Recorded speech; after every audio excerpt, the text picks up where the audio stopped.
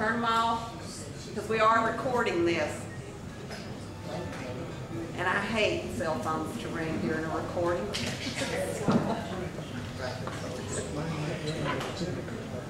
it cold over there? It'll kick off in a minute, I think. I got it. Okay. It may not be blowing right there. Try that. Is that better? Is everybody okay temperature-wise? You want me to cut it up where it'll kick off? Kick it off. Yeah. Kick it off. Janice, can you just bump it up?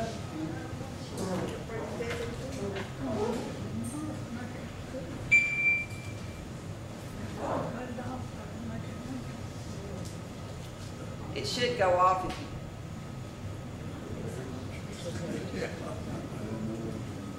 you...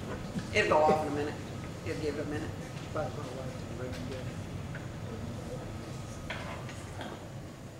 I want to welcome all of you here tonight. I see a few new faces, so I'm glad to see some new faces. We do these 4 or 5 times a year, plus we do our big gala in September. I know most of you were at that. And I'm sure, I don't know if you've seen the reports of what we did that night, but I'll just kind of do a recap. We did almost $30,000 that night. And I was thinking that maybe we were low from last year, but then I was reminded that we also raised money throughout the year to buy the building next door. So really, if you put that into account on how much money we raised to buy the building, which was $135,000, plus that $30,000, we did pretty good last year for raising money as far as for our building purchase. We did finish up the sale of the building last week. Got the utilities changed over last week, so real happy about that. Now we start over again raising money to redo the building. So don't start running from me yet. You'll be seeing me. But we're going to come up maybe with some new ideas on some different fundraisers. We know right off the bat we've got to have a roof.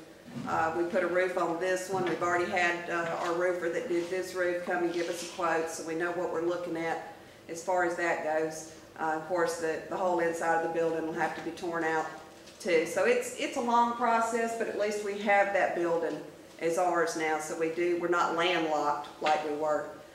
So that's a good thing, I think. I don't know about that. You may not think so, but anyway, it's a good thing. The board was happy with it, and that's the main thing. This, like I said, this is our last night event for 2013, and we'll start back up in February. And Coraloo, of course, has already got some plans for our 2014 speakers, so I'm looking forward to that. And I pretty much told y'all everything I guess I need to tell you. I am going to introduce the man that's going to introduce the man that's going to be speaking, Carlton Prothrow. And I'm going to tell you a little bit about what Carlton's got going on. He's going to be walking for St. Jude. When's that, Carlton? In November. In November. He's got an online donation thing that you can go to. If you do Facebook, it's on there. It's on my page. But you can also get with Carlton, and he can explain to you how you can donate. But I kind of set his goal a little lofty, $10,000. I figured Minden could support Carlton in this walk. So far, he's got $2,700. So he's doing pretty good on that.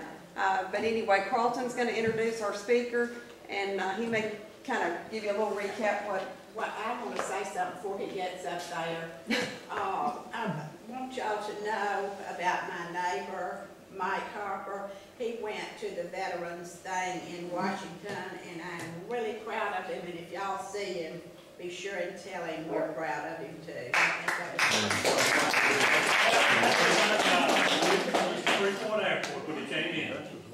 And a lot of people don't, I worked for Mike for many, many years, and kind of posted, I found a video of them walking. I could not pick Mike out on the video, but I know he was probably at least carrying one of those barriers if he had anything to do with it.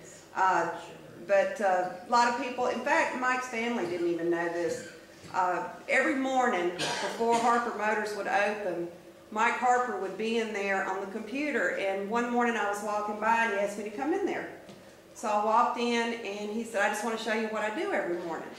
And he gets on the Vietnam virtual wall and he finds the men that he served with that were killed in action, and he leaves messages for those family members every day. He does that. So just a little known fact about Mike Harper. He's not even here. Thank you, Shelley, for introducing me. I'd also like to tell you that I had a prior engagement. Mike Harper called me on Friday and said, would you go to Washington with me?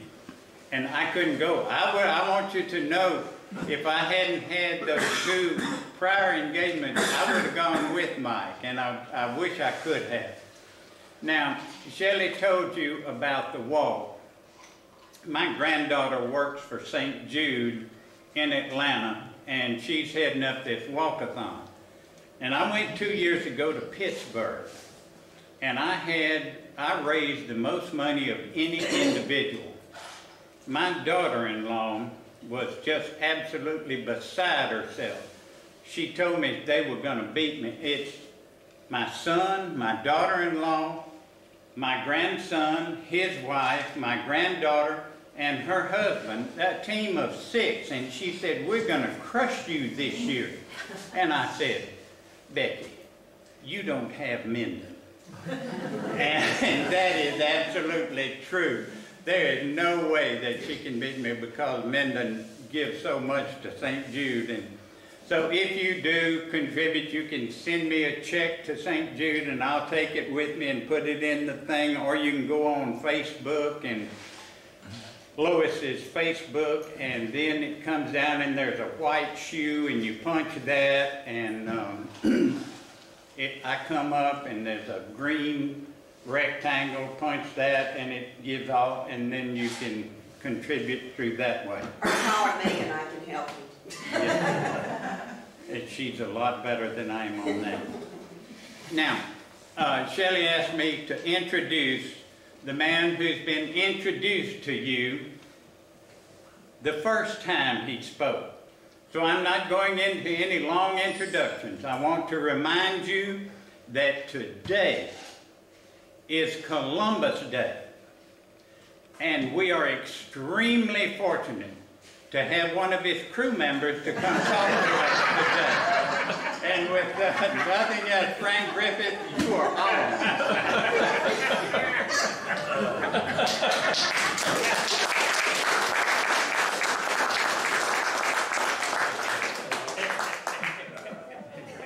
Well, just walking up here, I'm a little seasick.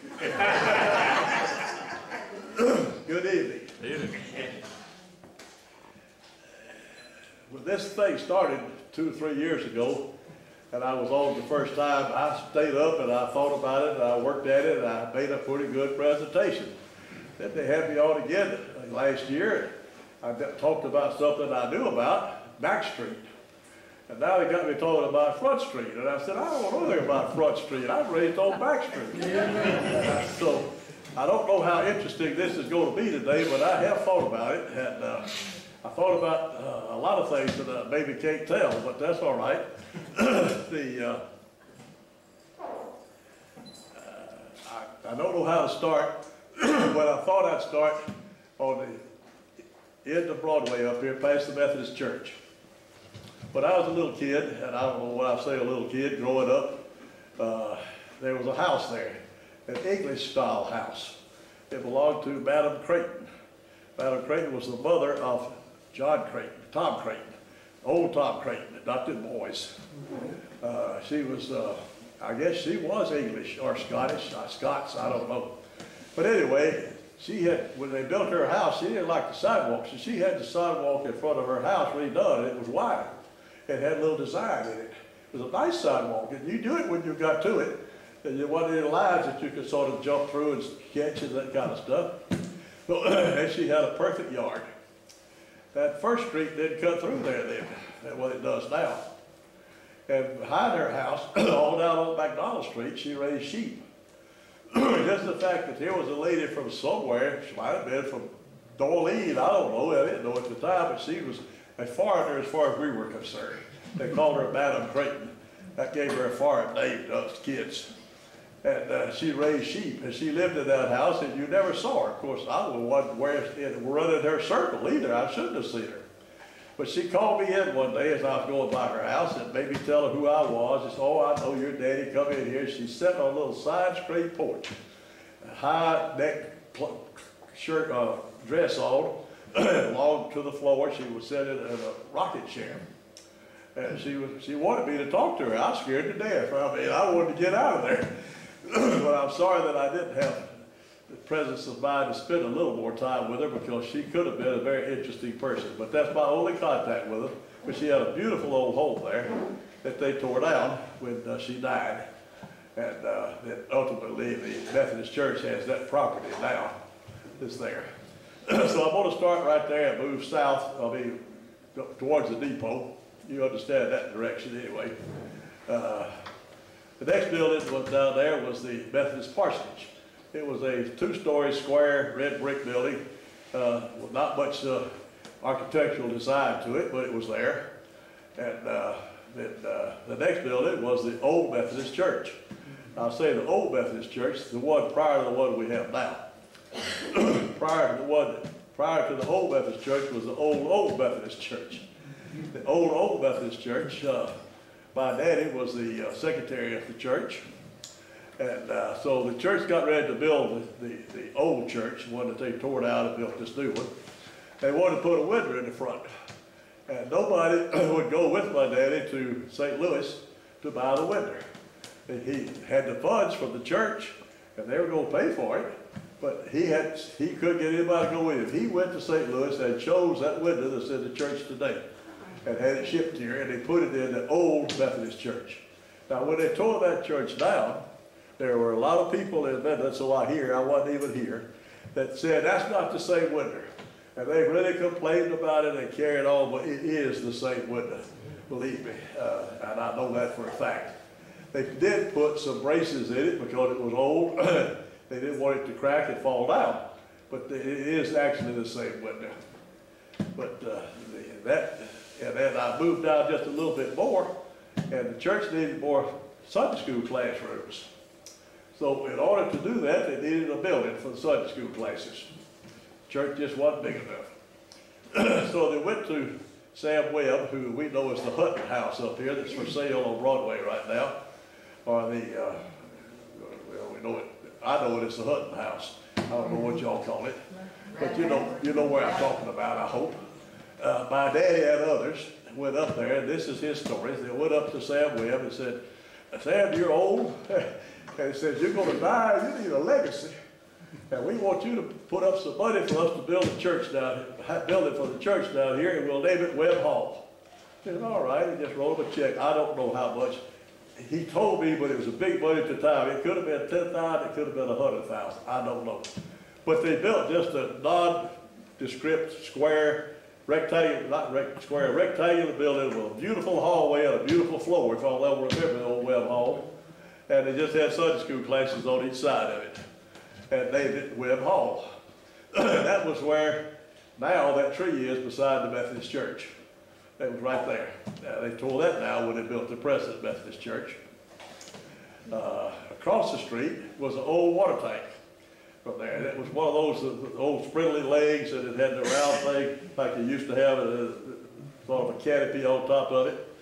And it would run over about that twice or 3 times a year. Somebody down at the water plant would forget to measure the water or cut it off, and it would run over and flood everything up there. But us kids all wanted to climb it. Of course, that was all kind of slides, and it did everything to keep us off of it. Nevertheless, we got on it. But none of us had the courage to go all the way up it. We'd go up it so far and get scared and come back down. But I have misspated myself several times to people just for the purpose of it, to say that I climbed to the top of it, but it's a lie. I did not. We'll continue on that side of the church side of Broadway now. We'll cross McDonald Street, And right there on the corner, which is the parking lot for the hospital now, was the 707 filling station. Now, I can't tell you who owned the 707 filling station. I was too young, and I just don't remember who owned it, but it was an old filling station, been there a long time. And it had a big cover over it, like they used to build filling stations. You could park 4 or 5 cars under the shed, gas up it when it was raining, etc. People would sit around on beaches. The beaches in those days was put out by a wrecking yard in Shreveport called Degeners. And the beaches says, Degeners, we wreck 'em. And they would put these beaches out, wooden beaches, all out at garages and filling stations and grocery stores all over the country. And there was always 2 or 3 old men sitting around on the Degeners beach in there telling stories. Elvin Jeter told me, Mr. Elvin Jeter, Sonny Jeter's daddy, that was his first garage when he and his brother Johnny came to Minden from Shreveport. They had a garage in the very end of it. And that's where they office, that's where their business was. They later moved out on Highway 80, behind the Esso filling station. But they had a rack out back to change the oil. And there were 2 racks that you just drove the car up on, and you got over there and took the oil pan out, and the oil just came out of the ground. Well, they'd been done that for about 7 or 8 years in there, and he had just built a pile under there like this. It was the worst thing under there you ever saw. The environmentalists would go crazy today if they saw it, but that's the way you did it in those days. I remember one time there was a local attorney and his wife and others that had come back from Shreveport after being entertained for a while, and they were going down through Homer Road through that bow down there past Walmart, and it was flooded, and they ran their car into the water and it flooded. They didn't drown, they got out. But I went in that next morning, which was a Sunday morning, and the car was still there leaking water out in every direction. They were trying to clean it out in there. These are just memories that I have now. You got to understand, I didn't research any of this. I can't give you dates and I can't authenticate anything I'm saying. It's what I remember that I saw or what I was told and took for granted as being true. But it's my memories of Main Street. Right across from the 707 filling station, we talked about this the last time I was here. The very corner down by the water tank was Jack Fuller's garage. He had a front entrance that nobody ever used. They used the side entrance or the back entrance. Next door to that was a little small building that I don't know who was in it at that time, but somewhere along in there, well, not very wrong. The next building out was Willard and Roberts, Brown and Roberts Lumberyard. And it went all the way through from Front Street to Back Street. But their office was on Front Street. And then next door to the lumberyard was a little building that some union outfit, and I don't know whether it was a union with the railroad or what union it was, but it was a union office that had 1 employee in there, and that was it. And it was there for a number of years. I don't remember. Thad might remember, because he was right next door with Thad, Andrews Motor Company, right next door to it. And we talked about Andrews Motor Company the last time I was here also. But we'll shift, I'll stay with that side of the street now. We're on the far side of the street from the church. The next thing up was the used car lot. The next thing next door to that at that particular time was Mims filling station, a Gulf filling station, owned by Frank Treat, run by Mr. Mims. I don't know which Mr. Mims. A Mims filling station though. And again, it had this big shed over it that you could drive under. And Frank Treat officed in there. He had a little office over to the right-hand side of it. That's where he did all his business, and his secretary was one of his daughters, Puck, as we knew her, Margaret, and she worked in there for him, and that's where he would get up in about mid-morning and take his pipe and gradually walk down Main Street and visit with everybody on his way to the post office. And he always had a story to tell about something. His pipe was crooked, and he would hold it and smoke on it and everything. But he was a very interesting man. He was a very nice person. And but they did a lot of business there. I'm going to shift now back over to the other side. Next to the 707 filling station was a used car lot. Well, it was a vacant lot. It was later a used car lot. But the next to that was the old Rex Theater building. And it had a flower shop and a ladies' boutique of some nature ladies' boutique on the right-hand side facing the building, the flower shop on the left-hand side. And it was the best theater in town. It had the latest equipment, and it was a good theater. They had a professional machine operator that operated it, and he kept it filmed on the screen, which wasn't an easy thing to do in those days. And Edgar had, and his wife Pat owned it, and Edgar was quite a character. He was a night man. He would be sitting around down past what's now the courthouse, that was a park, 11 o'clock at night or something, and waiting for a bunch of kids to come around. They'd all get in the truck and they'd go put out signs down in different places, Dorcheat and Sibley and all, but what the picture show was going to be next week. So he would put those signs out after night, and he was quite a character. He ended up on the drive-in theater out on the Shreveport Road, if you all will remember that. I don't know whether you do or not, but it was there, and it was quite a place too. I'll let that stop right there.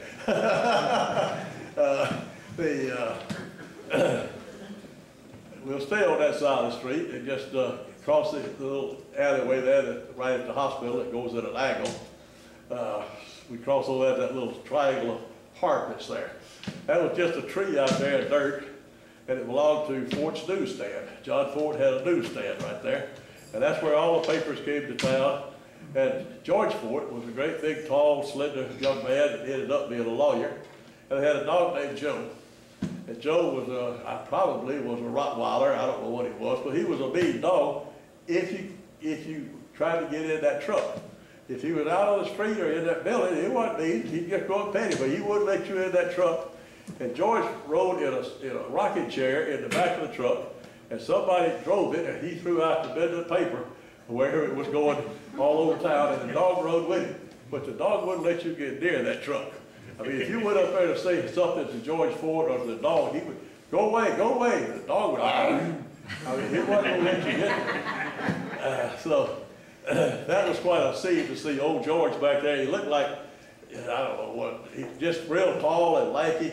And he was being that rocking chair, throwing that newspaper, and he was just in hog heaven. He loved it.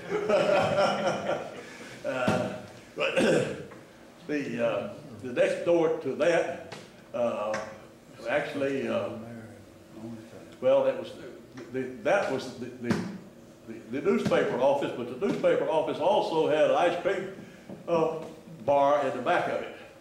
And they had this little guy that worked back there that was albino. He was just an albino individual. He had a lot of white, a lot of black, Whitey. black and white. They called him Whitey. Do what? They called him Whitey. Fighting, right? And see, I got some help. I need help. I had forgotten that.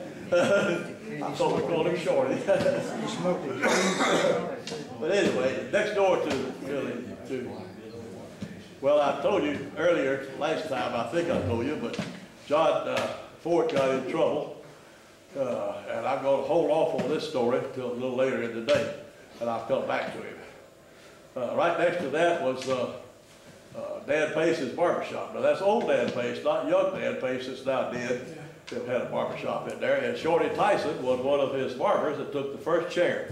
And he had two sons that lived here, Bob Tyson and his brother, some other name, I don't remember his name. But they were good kids, and Shorty was a great fisherman. And they did a lot of business. Minden at that time had 5 barber shops and about 8 barber chairs. Now we got 2 barber shops and 4 barber chairs. People don't get their hair cut anymore, I guess, or it all falls out and they don't need it. But they did a lot of talking and a lot of barbershop work up there. Right next door to that was a millinery shop, and I may pronounce this right, a millinery shop. 2 ladies, or several ladies, I don't know who owned it. I really don't know it. It might have been Miss Shelfer, but I'm not sure. They made hats and veils, they did tanning work, and all this real fine crocheting and so forth. They made anything you wanted. These little things that women used to wear around their neck up here, they made hats and they had veils on them, all displayed there. They made them handmade right there. They did a good job, and I don't know who owned it, but I just don't know who owned it. I think it might have been Miss Shelfer, but I don't know. But she had other ladies that worked for her. Next door to that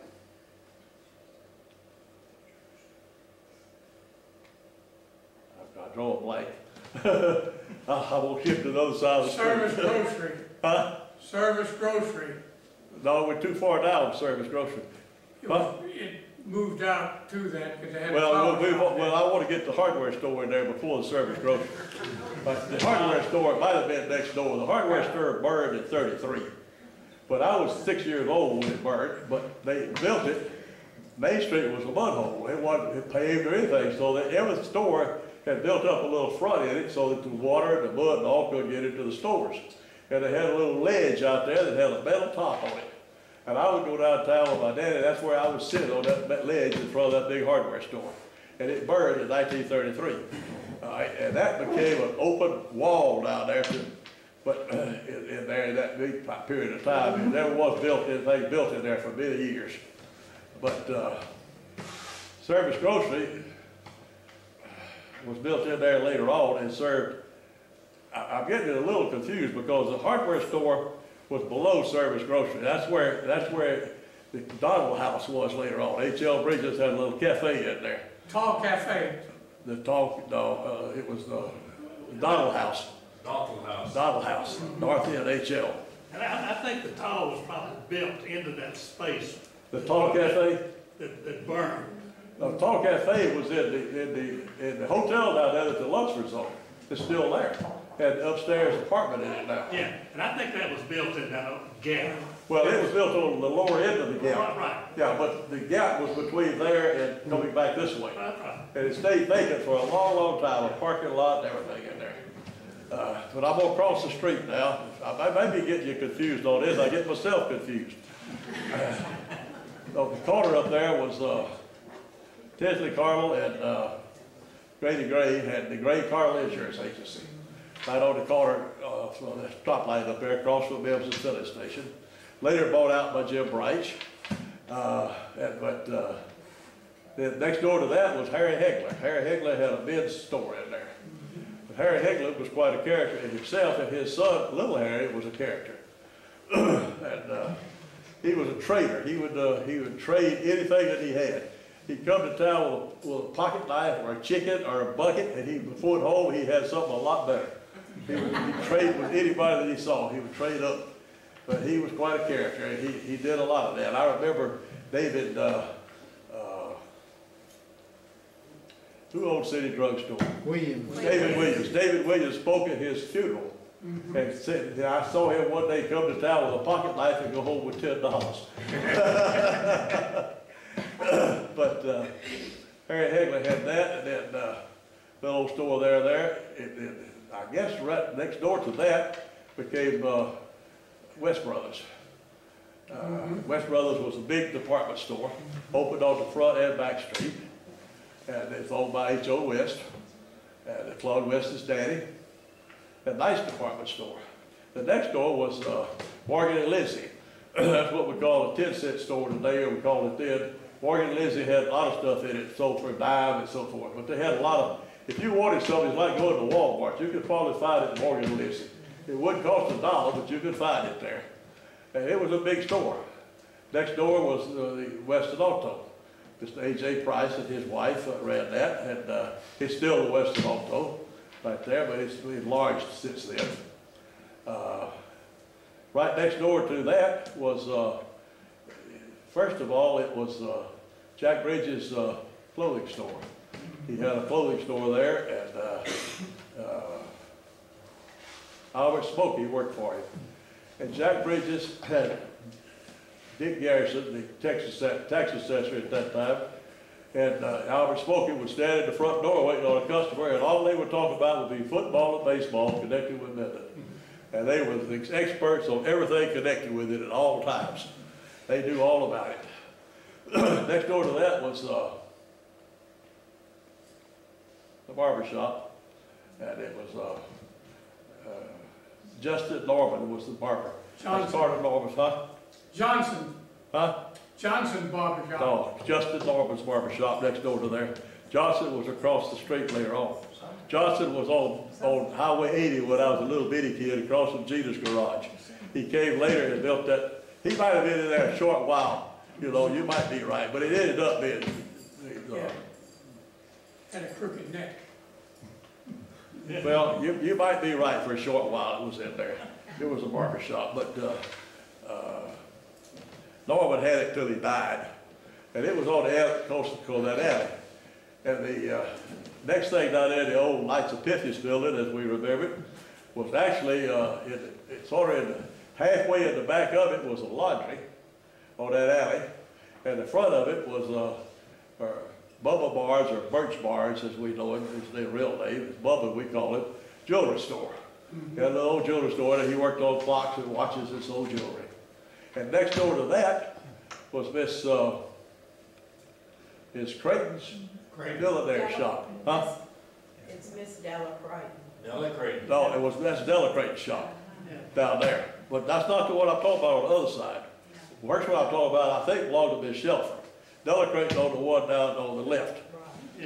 And she had ladies that worked in there. My aunt, Eliza Todd, my great aunt, could do all this kind of work. And she worked at both shops, but she worked mostly down at Miss Della Creighton's shop.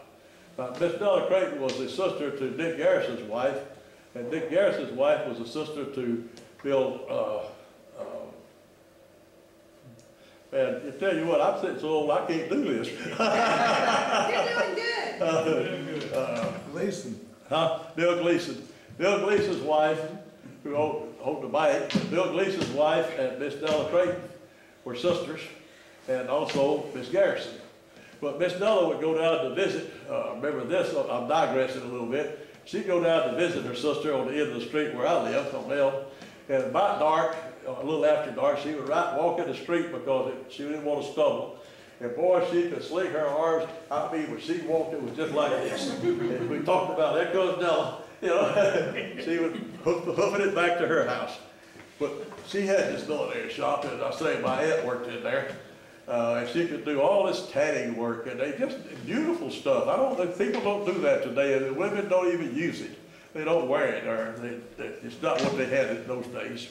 But they did a good business here with it, and I've lost track of where I am on this thing.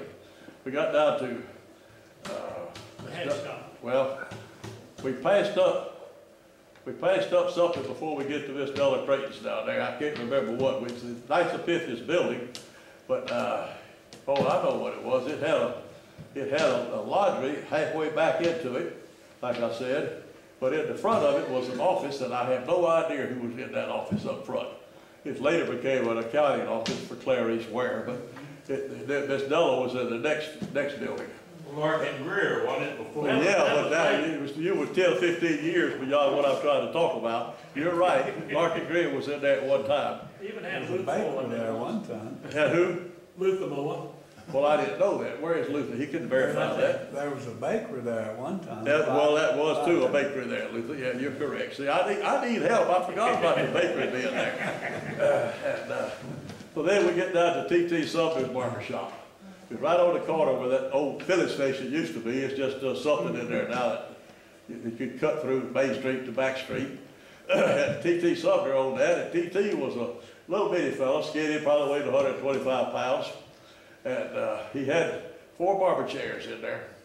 And every Sunday morning they had a shoe shine boy that showed up there, and all of the men from the churches, Baptist, Methodist Church, all come down early in the morning and get the shoes shined. It was a place to go to get your shoes shined on Sunday morning. Well, you want time that, they'd dress up but once, and that was on Sunday, had your good shoes on. And so there was a lot of talk going on there, a lot of foolishness. And Joe Aycock was an oil field man. He was a driller, a roughneck, a big boned, big person, not all that heavy and fat, but just big, and very strong. And Joe Aycock, they were fooling around with TC, and they were just playing. They wasn't anything intended to harm about it. But the barbershop had a glass window out on the main street, and it had a glass window into that little filling station area over there that became Bill Guthrie's bus station at a later date. And somehow, Joe Aycock picked up TC and threw him against that glass wall and broke it. And everybody says he threw him out through the window into the parking lot. Well, he didn't. He just threw him against the wall. It was an old plate glass window that broke, but nobody got cut. But it was the talk of the town for a long time, and of course it got exaggerated about this. They were in a fight and all. It wasn't any fight. It was just playing around in there. and he slipped and fell against it. And but they always credited Joe Aycock for throwing it through that plate glass window, which is not really true. In the back of there, T.T. Sumner's wife had a ladies' beauty shop. Y'all remember that. You don't remember that still further back in that same place was the original Trailway bus station. I can remember that, but none of you, I don't think, will ever remember that, but it was there at one time. That's where the buses stopped. But then we get to that little filling station. It was a filling station actually in there at one time, a city service station. But then it became a little of everything from then on down. Then we move into the Imperial Hotel, and I'm gonna stop that side of the street and come back up, go down the other side. Now we're gonna leave the millinery shop and the old hardware store that burned at 33. And we move on down the street to, and it says Service Grocery. That was Walter McCoy's grocery store. And Walter was from Dudley, one of the McCoys, Dudley McCoys.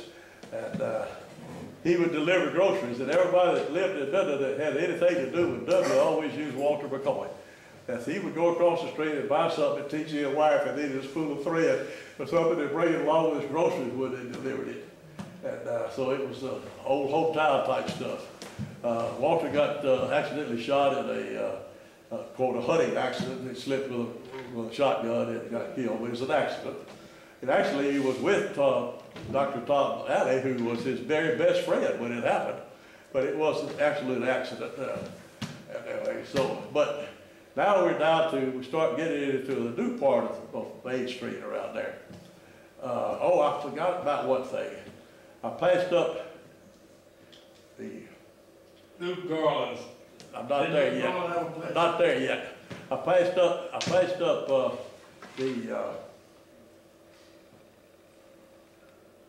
from Western Auto, right before you got to Western Auto and before you got to Jack Bridges' clothing store, there was a doorway that went upstairs into Dr. Webb, who was the dentist's office, in the back end of that building. And that's where a lot of people didn't know what it was, just a doorway out there. It's still there, I think. I don't know, but I haven't looked to see.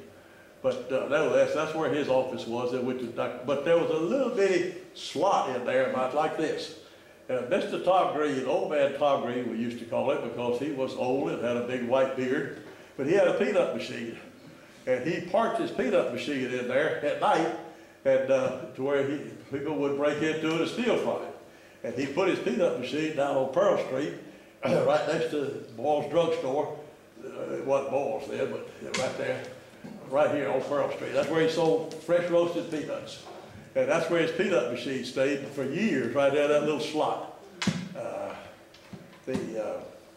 We come down the other side of the street and we get into the High Tower building, and that's where Luke Garland had a jewelry shop in the High Tower building, right there. And well, I don't know whether High Tower was a doctor or not, but I think he was a doctor. He was from Houma.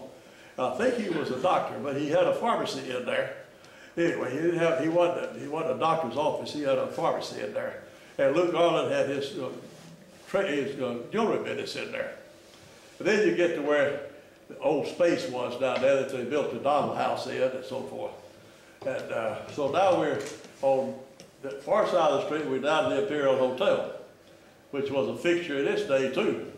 A lot of strange things happened there.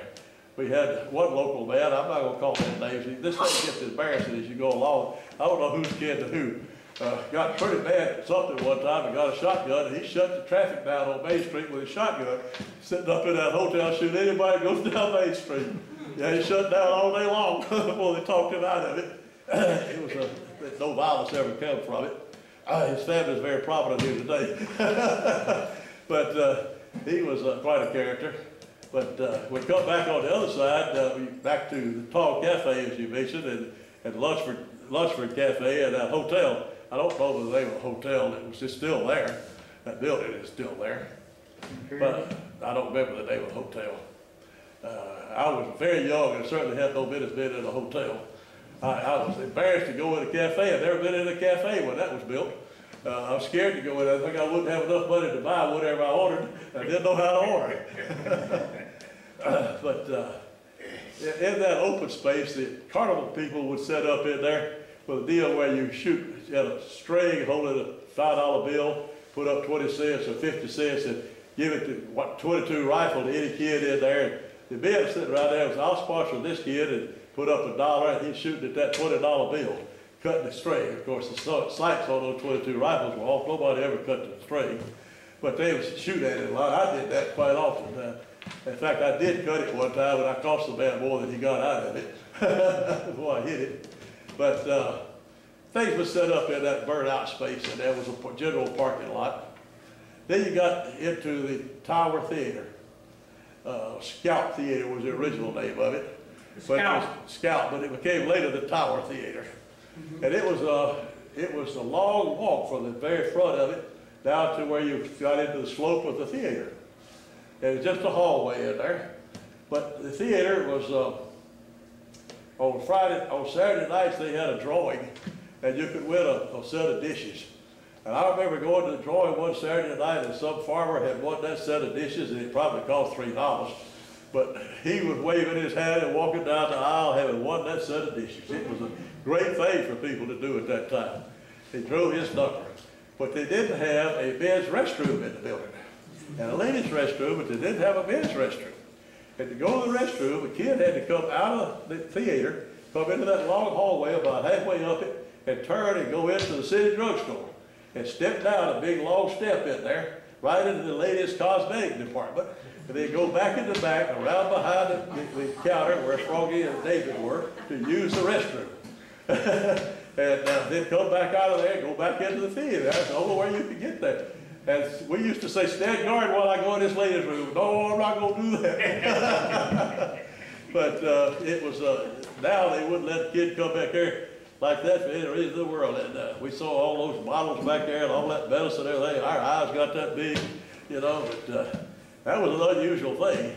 John Minden worked as a soda jerk in there at that time, by the way, into the city drugstore. He was working behind the counter with that. I thought Johnny was going to be here tonight, but he's not here. Oh, is he here? Why didn't I see you over there? You get out.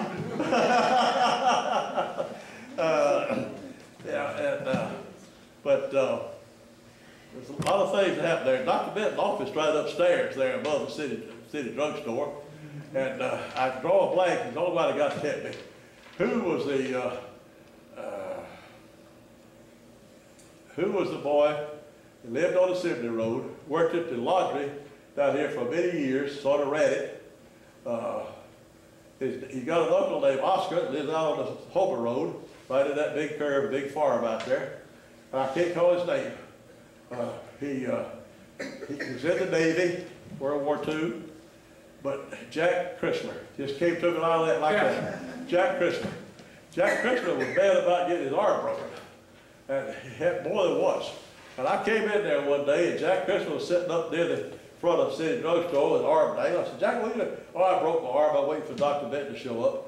John was giving it soda floats, ice cream and Coke floats, while he was waiting on the doctor, you know, in there. And I said, aren't you in pain? No, he said, I've had this lots of before. This third time I broke my arm. And I thought, man, he's a tough old boy. His arm broken, sitting down here waiting on the doctor. I'd be home crying. But Jack Chrysler, I've been thinking of that for 3 days, and it just came to me like that. I've been working on it. I didn't come out with it. He lived on the Sydney Road. His uncle is Oscar Chrysler, and they do own a big farm right after you go through the triangle flats on the Homer Road and start the curve, and off to the right, that's all Oscar Chrysler's farm. Jack and I went out there, I'm digressing now, we went out there one Sunday to plow.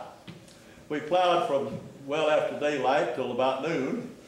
I say plowed, we were young. Both of us trying to hang one plow, and his daddy down there trying to help us.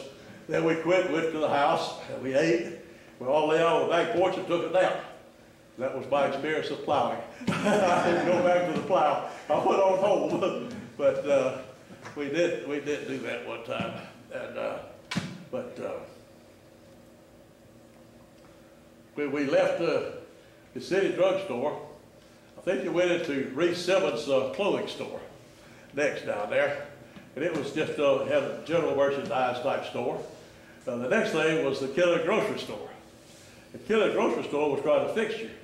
I will say old man Killer to distinguish between Governor Killer and somebody else. But we called him Old Man Kidden. It was Mr. Kidden. And he wore a white shirt, long sleeve white shirt with cuff skirt, and his pocket was full of pencils and papers and everything to write with. And he had live chickens at the back end of the store. You could come in from the parking lot out back and walk up those high steps and go in there right by the chickens. And when you come home from school, you would go in there to Bob Kidden, who later became governor of Louisiana, and you tell him you want to get 10 cents and put it on Mama's bill because I want to go to the picture show. So he'd give you 10 cents out of the restaurant and put it on my mother's bill, and I'd go to the picture show. That went on for several weeks before I got caught. We stopped that. But Kidden's grocery was really something else.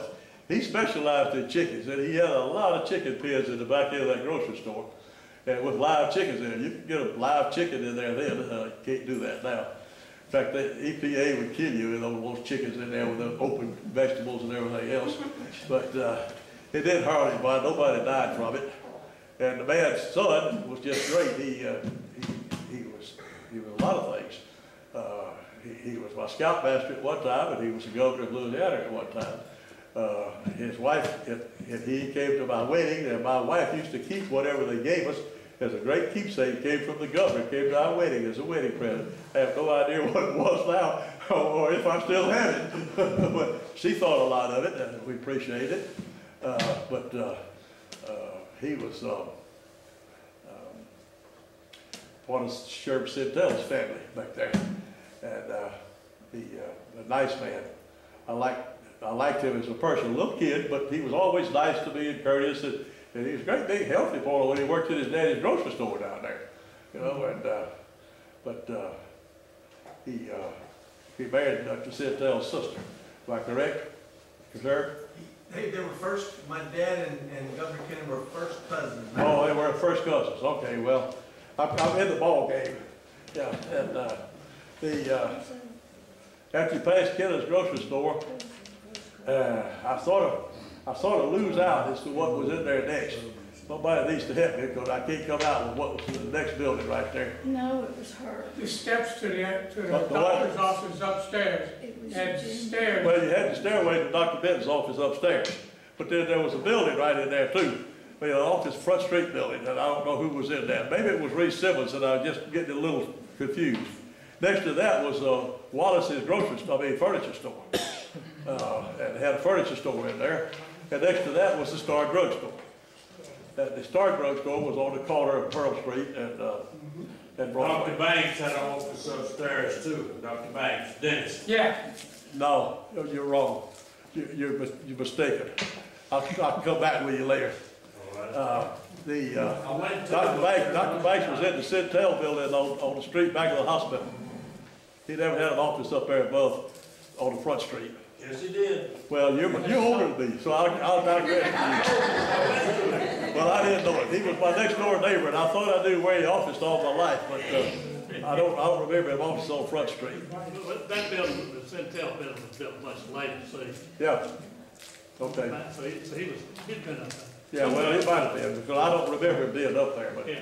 anyway, now you get further down the street on top of the Star Drug, you had Dr. R.E. Smith, who was an eye, ear, and nose doctor. Up there, had the peach farm out here on Highway 80. And, I stop at Pearl Street, and I go back to the old side of the Imperial Hotel.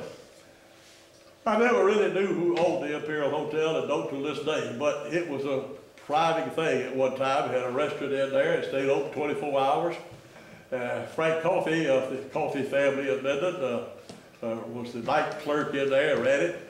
And lots of fights took place in there. Frank Coffey was a great big old strong man, and he normally won the fights. I mean, his customers would get in the fight, and his favorite thing to do, and you won't believe it today, people wouldn't do it, he'd grab somebody by the neck and run them into the corner of that marble countertop. Get them in the car, and it was over with right there. If they wasn't knocked out, they were gushing blood as they got up and went out. So anyway, he never had to call the police. And there were a lot of fights that took place in there 1 or 2 o'clock in the morning. I believe it was F.B. Dunn. F.B. Dunn run the hotel, I think.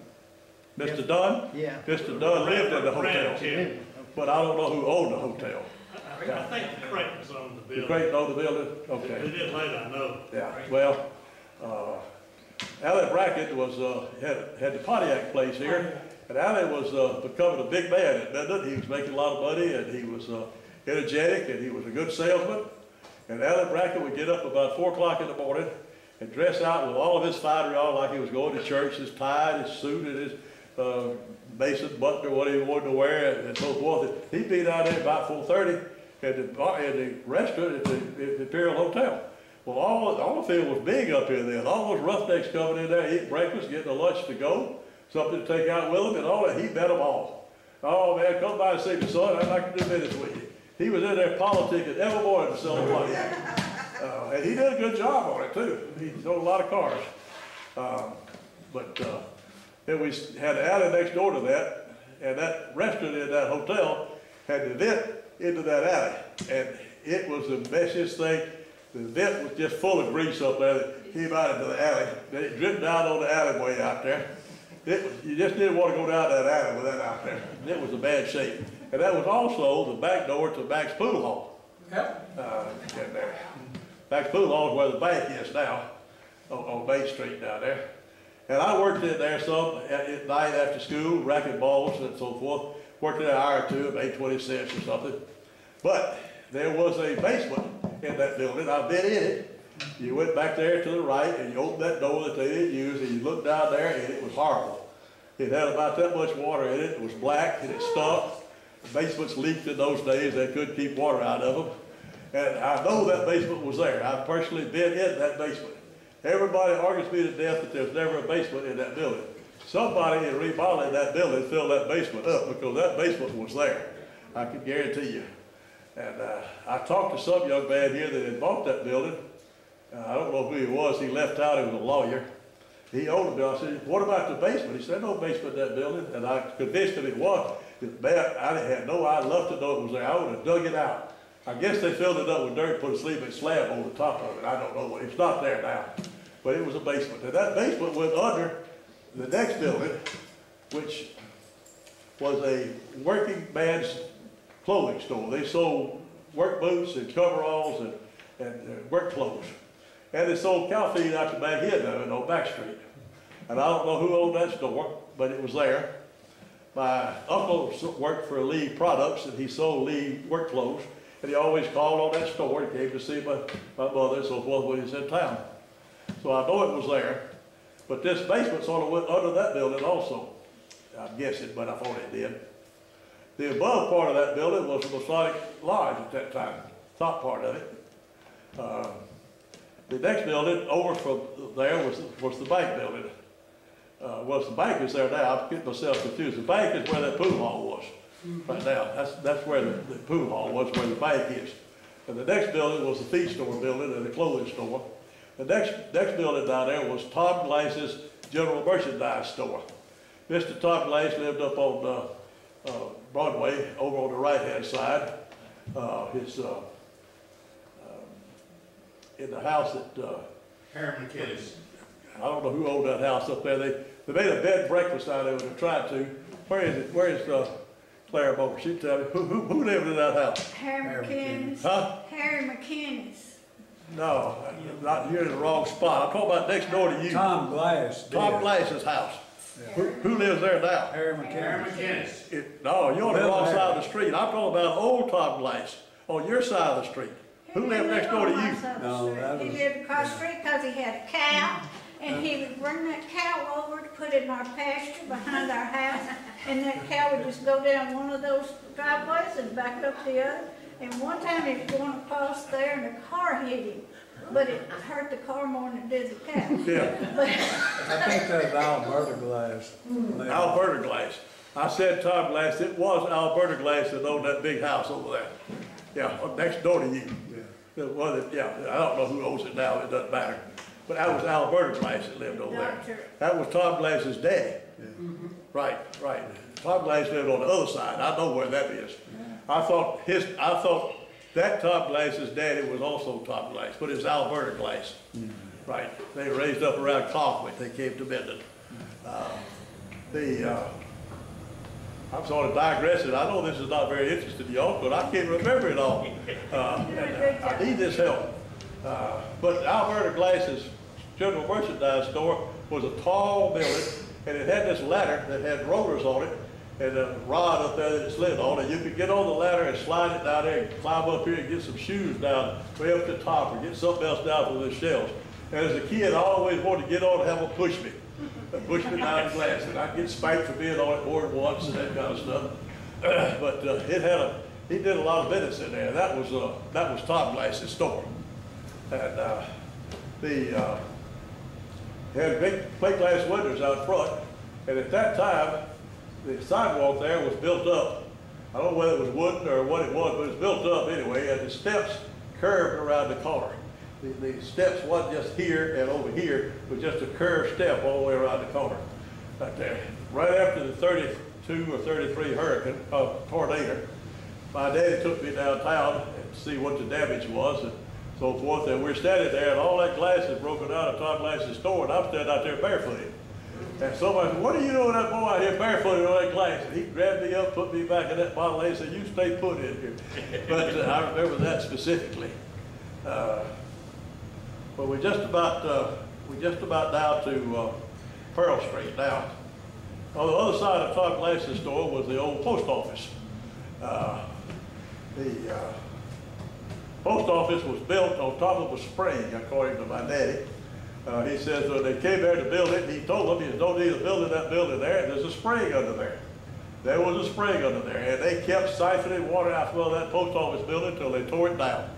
It would fill up with water, they siphoned it out, and it would sink a little bit. They had problems with it ever since it was built. But it was a spring under that building. That's where the bank is now.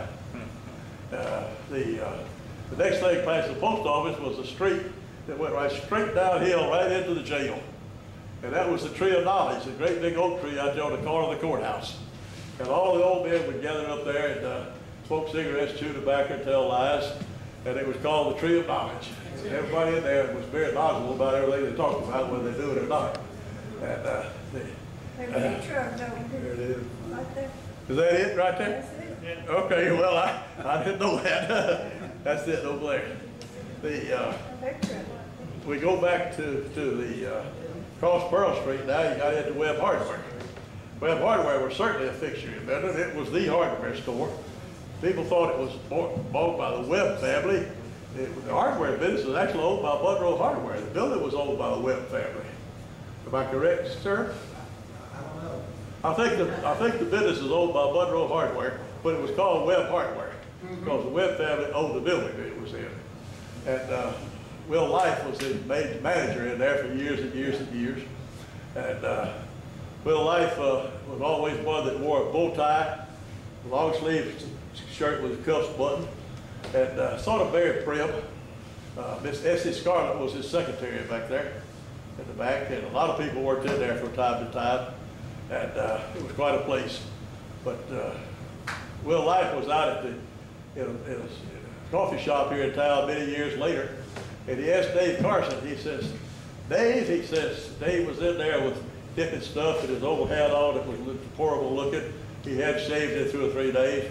Dave, he said, "How you go about training a bird dog?" He said, "Mr. Will, I ain't sure you can.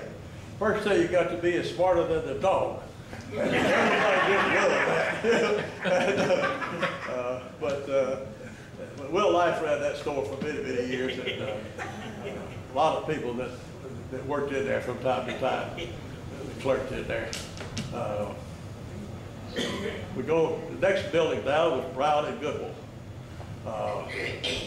That was Clarice Brown, where is his daddy, and Ralph Goodwill. It was the latest store in Minden. I mean, it had the latest merchandise, the most modern merchandise. It was just the store. If you really wanted to buy anything of quality, you went to Brown and Goodwill. That's all there was to it. And the old boy that chewed tobacco and was a pitcher and ended up on the sheriff's department. They Otis Better, called him Lefty Better, worked in there selling ladies' clothes. One man that you would have thought would never been in there, but he worked in there for years at Brown and Goodwill. And he later went in business with Ed Gully, and they put in a men's store, but he got his training at Brown and Goodwill. Now, Mr. Brown was a tall, slender person, and he dressed impeccably. Tall people can wear their clothes nicely, and he wore his very nicely. He always had on a matching coat and pants or a shirt, a tie that looked good, a hat, formal in every respect, went to work early in the morning and attended everything down there. But more about noon, his day was beginning to get over with. And it took him a while to walk home sometimes after that. But he never failed to walk home all the way from down there to town. He lived out on Goose Street down there, and he never failed to get home, I guarantee you. But he walked home every day. He would, I don't know how he got to work in the morning. I guess he might have walked. I never saw him going to work, but I saw him coming home from work many times. That was his later years that he brought up. He used to drive a car. Okay, all right. But he was the epitome of the well-dressed man. I mean, to sell ladies' clothes and first-class ladies' clothes, I guess you had sort of looked the part as a ladies' clothing salesman. Well, he looked the part, believe me, he did. And I don't care what time of the day it was or what condition he was in, he was perfectly dressed at all times, wearing his hat, his tie button. He was never sloppy, he never anything other than just perfect, impeccable. Ms. Pearl Hart worked in there also, my neighbor across the street. Worked in there for many years with us. She married Dr. Baker's, but they married Dr. Baker in a later date after he lost his wife. Not this Dr. Baker, but this Dr. Baker's daddy. It's back here now. And she was a fine lady. She was a very strict Baptist, and this is just a little gossip story, and it's not intended to be throwing anything to anybody, but she was in the backyard one day talking to my mother-in-law, Betty Krutzinger. And she says, Betty, she says, you know, the more I study and the more I see, I think the only way to heaven is through the Baptist church. And my mother-in-law said, oh, Pearl, I'm sorry, I thought it was through Jesus Christ. but she really did believe in her church work now. She had two boys. You mentioned them last night when you talked on the phone. Biff, or Henry was his name, and Leon. Leon and Biff. Henry was what we call Biff. Biff. B-I-F-F. Yeah, he was the top boy. Leon married and had family out in East Texas somewhere, and Henry or Biff went to work for an oil field service company out of Fort Worth. And when I was living in Lafayette, he came to see me one day.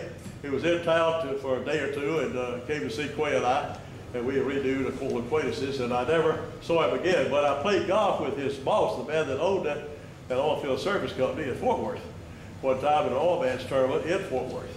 And I asked him if he knew a boy named Henry Hart that worked for him. And Henry was young, little and not little, but small and dark complected. And he'd been working in the oil field and got that suntan. He said, oh, you talking about Black Heart? Oh yeah, we got Black Heart working for us. We like it. So Henry made a mark for himself in his work. But I don't really know where I am. What part of town am I in? Brown Hardware. Brown good. All right. Brown good. Cross the alley now. Huh? Get to the Drake building. All right, we're going across the alley to the Drake building. First thing that I've ever been in there was the A&P store. First A&P store was on the corner right there. In there. And then the next thing there was A.E. Day's appliance store. Before that was Burnett, Wren, and Turner. It was what? Burnett, Wren, and Turner. See, I didn't know that. That probably before your time. All right. Well, I didn't know that. It was before my time. I don't have any recollection of that at all. Yeah. And, well, I know it was somebody in there because my daddy told me a story about that store without me knowing it, who had it. That they looked at their bill at the end of the year when they made a cotton crop to come in and settle up, and they had this circle in there. And he says, I ain't bought no grindstone. You got me charged with a grindstone. And they started talking about it, and it was a hoop of cheese that they sold. They just made a circle on the thing. That's what they sold. It was a hoop of cheese instead of a grindstone. But I don't know who owned the store at the time, but it probably fit in with your family back there. But I didn't know that. Of course, the Drake building became a nice office building there, but I don't remember anything else other than that and the A&P and the A.E. Day's appliance store being in there on that corner. And then you got into Ms. Godwin's clothing store. Ms. Godwin, Albert Godwin's wife, had a clothing store in there, and Johnny Benton's grandmother, were good friends of hers. She spent a lot of time down there in that clothing store. When you went in there, you didn't know that Miss Benton was part of the fixture there. she was always in there visiting with Miss Godwin, and they were good friends and so forth. And I digress a little bit more on that. The Historical Association of some nature around here started talking about that old slave cabin back there on Pennsylvania Avenue that was built. Albert Godwin built that for him and for Albert Godwin's son to play in. It wasn't a slave cabin at all. Yeah, John was there. He was there when it was built. It was built for him and Albert Godwin's son.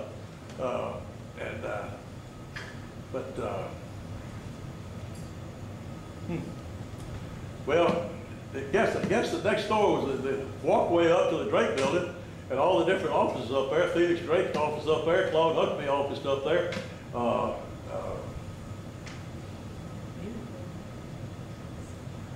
The lawyer office up there.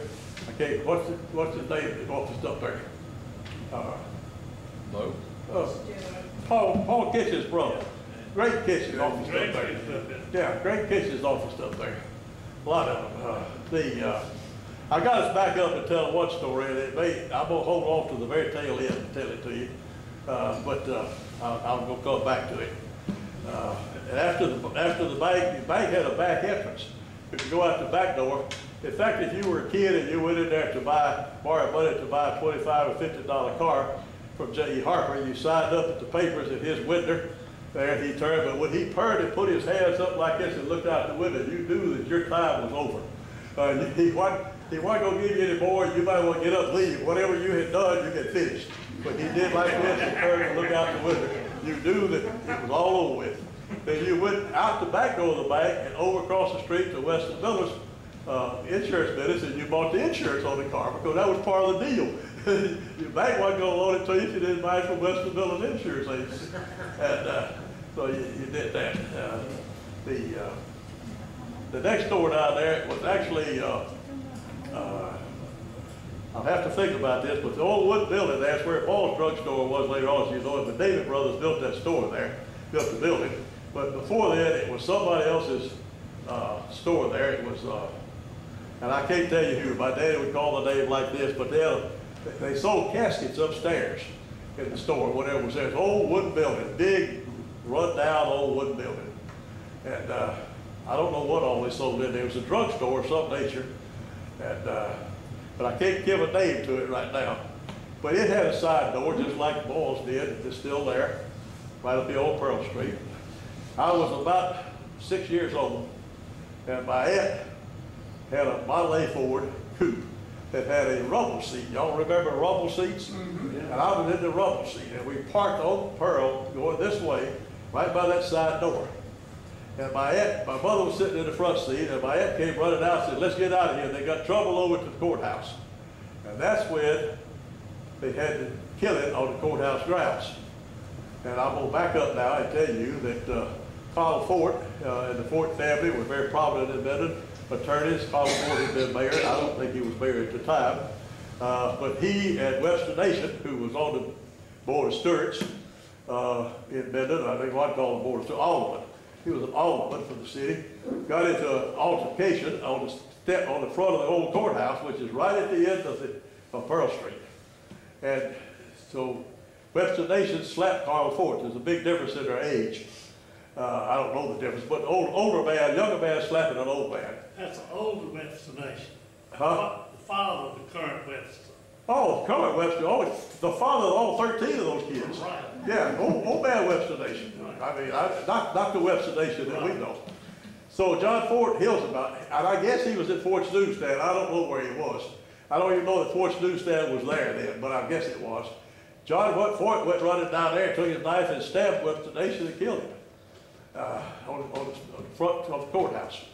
And again, I went through this kind of research. I don't know. I've heard he got some kind of penalty. He went to jail for a short while. He was put in the P farm or something. He didn't do much anyway. Whatever it was that wasn't long, he was back running his store up there. He served a year in Shreveport. He did what? 1 year. He worked a year in jail In Shreveport. All right, see, he knows more about better than I do. Yeah, you do. But I don't remember that. I don't know what happened to him. But anyway, John Fort became a good citizen of Minden. He had one daughter, Ellen Miles Fort, married A.J. Price, and lived in Spring Hill. When we were kids on Buchanan Street, all of us playing down there, Luther and me and Cahill Drew and Lloyd Baker and others. Ellen Miles would come. She lived up on 4th Street. She'd come down there and play with us, but we didn't want to play with her because we wrestled and cut up, and we couldn't beat her. She'd whoop us all. We didn't want to play with Ellen Miles. She was stronger than we were. And we tried to avoid Ellen Miles. But nevertheless, that took place, and I was sitting up there about 6 years old in that rumble seat. I didn't see any part of it. I just know that's where I was. But from the courthouse, then you got to another street, then the hitching yard.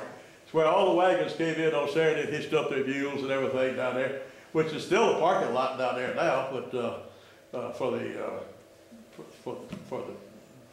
whatever's there, the city. What's there right now?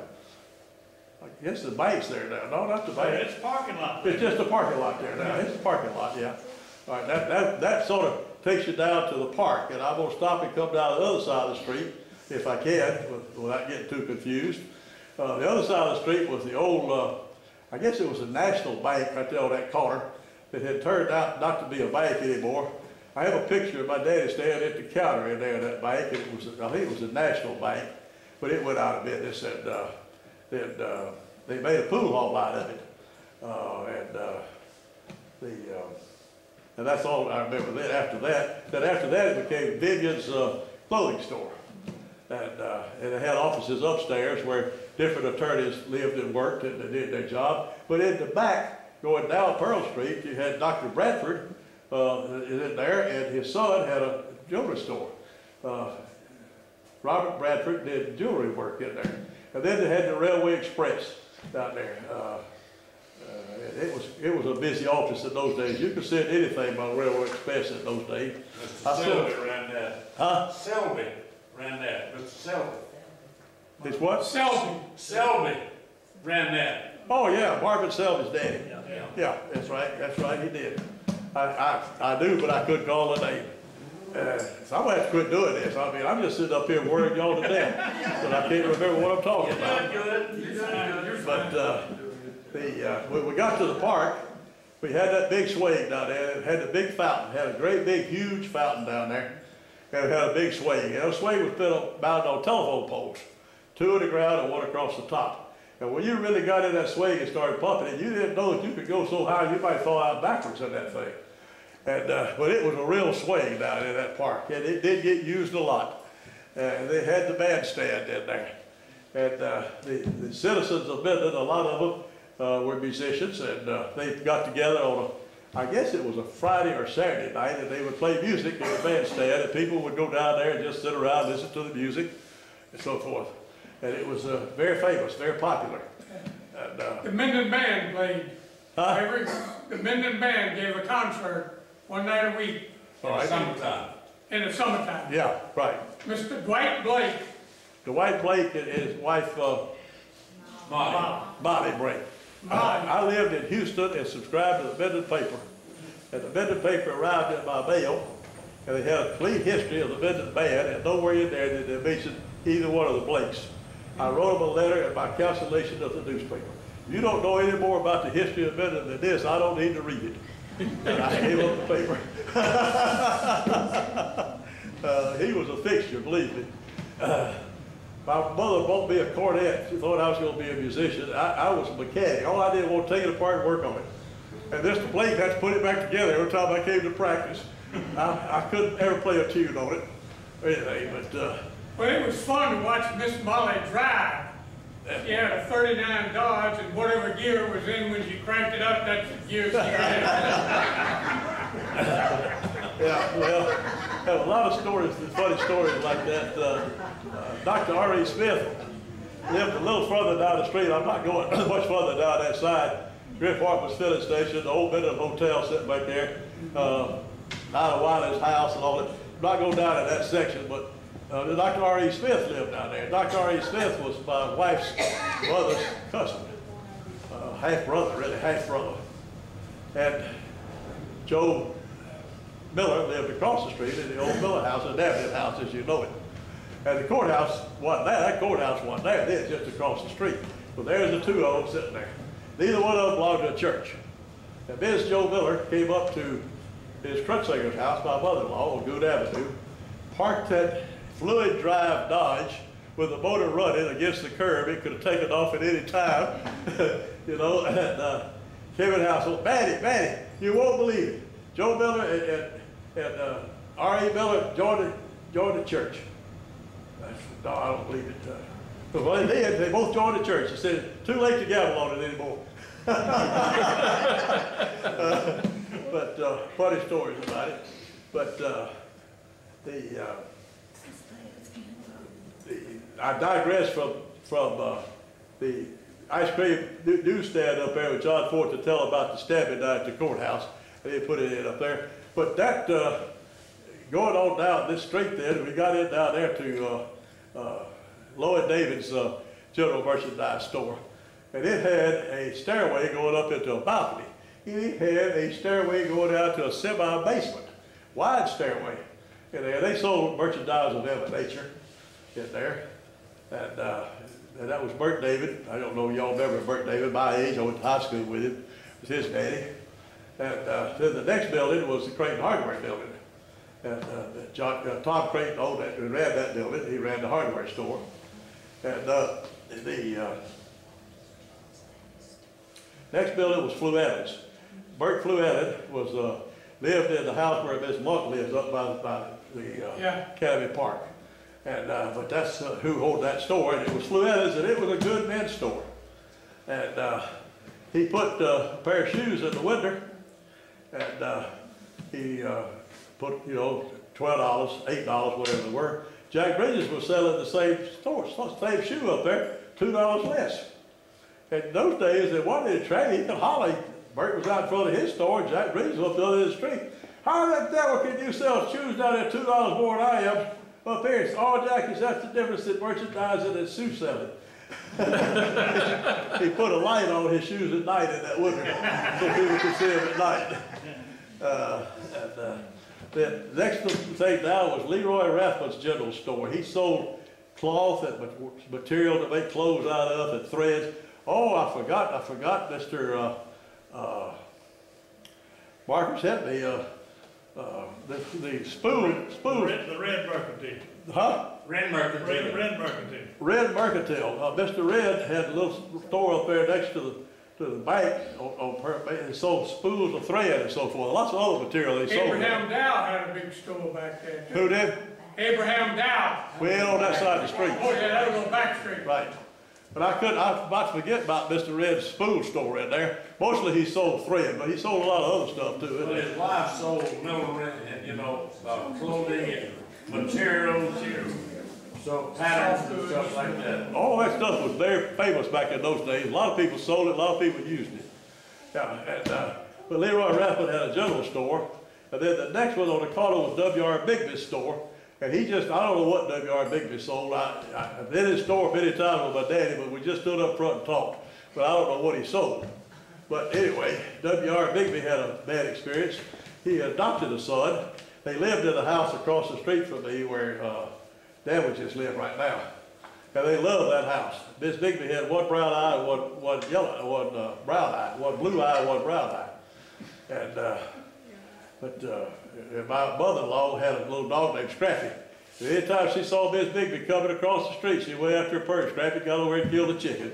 And, but anyway, the Bigbys had an adopted boy named W.R. Bigby, and they gave him the house when he married. And he wasn't married long, and they didn't want to give up the house. They moved out on McDonald Street behind the Present Methodist Church into a house down there, just a place to live. But he wasn't married long, and I don't know why I'm talking about 3 months or 2 years, but it was a short period of time, and he sold the house. And it just devastated them that they didn't get to keep it. He moved out on Highway 80, past Fillmore out there, and built a house on the right, and spent his career working at the Shell plant. But the Bigbys didn't approve of that. Nobody in town approved of it. I mean, they loved that house, and they gave it to that son, and he sold it immediately. Now, Leroy Rathman went out of business. Now, Leroy Rathman lived 3 houses down from me, and he was married to Ada Rathbun. And Ada Rathbun was a Phillips, and my daddy's first wife's sister. It was Ada and Kate and Eva across the street, Eva Burrell. And so I'd go down there in the evening, my daddy go down there and visit with him. And Leroy had an old push lawnmower that he kept sharp. He could just make it sing when he mowed that little front yard. He always had a chewing tobacco in his mouth. And he sung in the Methodist Church choir for 40 years, I guess. And he could sing with that chewing tobacco in his mouth. And he, on Christmas morning, he would play, they say he played the trumpet, it was a cornet. He played God Save the King or something, I don't know what he played. He played something on Christmas morning, some song. But it was, you could hear it all over town when he got on his front porch playing it. But Leroy had to go out of business. He broke. Boy, my daddy came home, he said, I'm down there at Leroy's. I said, he's just beside himself. They don't know what they're going to do. He don't have a job, he don't have any money, and nobody's going to hire anybody his age and so forth. The next night he came down there and he said, well, I'll tell you what, the Lord takes care of good people. Tom Creighton hired him to run that hardware store and open it up every morning at 6 o'clock. He could go home at 2 o'clock. And he got up at 4 or 5 o'clock anyway. And he got up and walked down there and opened up Creighton Hardware at 6 o'clock every morning. It was the most dedicated, honest employee anybody ever had in there at that hardware store. And he walked home in the afternoon. His wife could drive, Ada could drive. They had an old Chevrolet that had solid wheels on it. So what age was that, Shelley? Solid wheels? Solid wheels. Probably about a 19, well, before Model T, so. Yeah, it had solid. 1918, right? Well, it had solid wheels. And, but she would drive it, but he never rode in it. He walked to work and he walked home. And, anyway, Tom Creighton gave him a job and he stayed there till he died, and then made a fine employee for Tom Creighton down there in the hardware store. So that just about takes care of Front Street. I'm not getting into the cross down there to the other houses and moving on down to Bracket Boulder and all that. No, it's not too interesting. And they just most of the big houses in there got torn down and moved and so forth.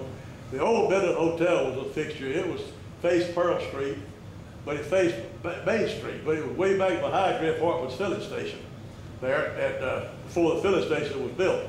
And Dr. Banks lived there when he first moved to Minden, before he moved into the house up there next to me. And we went down to supper down there one night and parked on Pearl and walked into that hallway and ate supper in the old Minden Hotel. The only time I was ever in it down there. But it was a fixture in town for a long time. And I know I've forgotten a lot of things, and like I say, I wasn't a Main Street boy. I was a Back Street boy. If anybody wants to fill me in, go ahead. I thank Marcus and Joe for helping me out, and sure. But, you know, I can sit down and work some of this out after a period of time. You know, it just takes a while to come up with it. But I appreciate very much y'all inviting me, and I thank you for coming. I've got just one other thing to tell you before I sit down. Okay, you don't have to sit down. All right. Keep on going. There's, in 1901, the guy named Marty Oldfield drove a Ford car 60 miles an hour over open track without incident. Fastest car that ever been driven. It's on display at Hershey Museum in Hershey, Pennsylvania, the Ford Museum today. The number is 999. It doesn't compare with what happened to me when my friend Johnny Minden invited me to go to Italy with him about 3 weeks ago and spend 2 weeks over there while he showed me Italy. And let me tell you, that little incident that Marty Oldfield did has nothing to do with Johnny Minden driving a Mercedes 85 miles an hour on Kool-Aid there. It was in Italy. And there was an incident. I never put the brakes on one time sitting on the passenger side. He did a great job. And we had a marvelous trip, and it was a very pleasant trip. And I thank you, Johnny, for inviting me. And let me tell you, that boy knows something about Italy. And when he tended everything. I didn't have to do anything but show up. And it was just a great experience, and I couldn't take it. We went to Florence and to Rome and to Venice and then all the smaller towns around there. And I won't let him tell the story about who we met over there. Oh. Go ahead. We've been over there for the better part of a week. We've been on the train to Florence and on the train to Rome and doing this, that, and the other. I about wore Frank out, and I told him, I said, it was Saturday. And I said, we're going to have a free day today. And I said, we're going to go to a hill town about, it's called Orvieto. it'll be about 30 minutes south of where we are. And so I said, we'll just get up in the morning and go, and I know a good place to eat lunch down there. We'll just go whenever we get up. So we messed around that Saturday morning, washing clothes and stuff like that. Didn't get away. Didn't get to Orvieto until about 2:15 or 2:30. And we got right to the restaurant right quick, and he was full. And so he told us, he said, come back in about 15 or 20 minutes. And he said, a lot of these people will be gone, and that way we can sit and visit. He was a friend of mine. And I said, okay. So I told Frank, I said, we'll walk up this street. It's all, no cars or anything, but it's just shops and restaurants on both sides of the street. And I told Frank, I said, we'll walk up this street to the cathedral up here at the top of the end of the street. I'll show it to you and all that, and we'll do that before lunch instead of after. So we were walking up the street, and we went around a little curve, and we could see the cathedral, and I was explaining to him about the cathedral and all that. We're walking along, and somebody says, hey, Johnny Minden. I turned around, and it was Jack Berger. Jack and Peggy Berg were on a bus tour that had come through there and stopped for 2 or 3 hours. Yeah, it's like you go halfway around the world and you're walking down the street and nobody speaks English and somebody says, hey, Johnny Minden. This is an old town. I think those cobblestones were laid down there by the Romans that we were walking on. It's certainly coincidental because we just decided to go that day, and we got there and the restaurant was full, so we didn't, or we'd have been eating, we would never have seen them. I'm going to close this off with the same thing that I did the first night. It was during a political race, national political race, and I said, a lot of people can say a lot of things and never say a word. They can do a lot of talking, it doesn't mean anything. But one of the things that took place in the Old Star Drug Building upstairs where Dr. Martin office and Dr. R.E. Smith office, in the back corner back there was a fellow here named Grigsby, and we called him Judge Grigsby. Older fellow, had been an attorney at one time, that's all I know. But he and Tommy Suggs and the McCrary boy, what was his name? Leonard McCrary, and others would gather up there in the afternoons, and they had beer in an ice tub, and they'd drink beer and tell stories. Okay, so old Judge Grigsby wrote this article up, and I don't know where he got all this from, but he made it up, and it was about 2 pages long. And I did have the whole article, but I memorized the first paragraph of it. And I'm going to close with saying this, that you can talk a lot and never say anything. It says, gather around me, brothers and sisters, for today I'm going to preach you the sermon on the root of evil, that is the apple. Was it not on one Friday morning that Sir Humphrey Gravy Newton lay snoozing under that red apple tree when one of those large-sized pippins fell off and hit him right square dab in the right eye. Right then and there, he arose, exclaimed, and proclaimed that patent lever principle by which all of the luminous and voluminous planets circumnavigate around the sun in one grand equal machine.